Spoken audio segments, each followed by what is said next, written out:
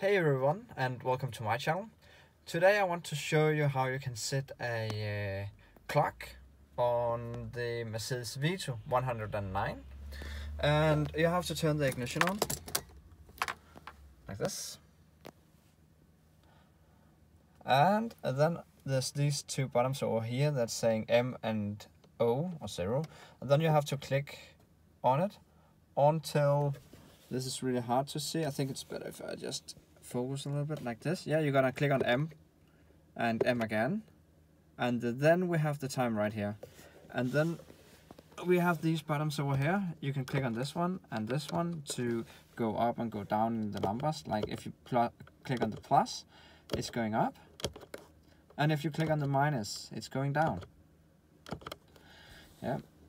Then if you click on the O button, 0 button, this one, it will switch to minutes. There you go, and then the same with the plus and minus. You can go up and down and up with the plus and minus. And you can click the O button again to switch between hours and minutes. Yeah.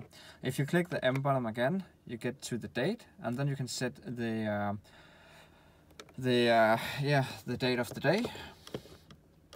And right now it's actually 1st December 2018. So I'm gonna do that later. So that's it. That's how you set the clock in a Mercedes Vito.